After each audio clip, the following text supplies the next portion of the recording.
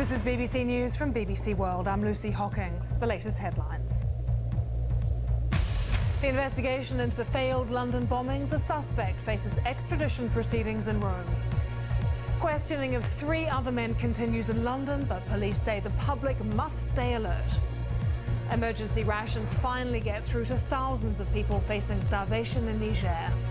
Astronauts from the Space Shuttle Discovery complete the first spacewalk of their mission.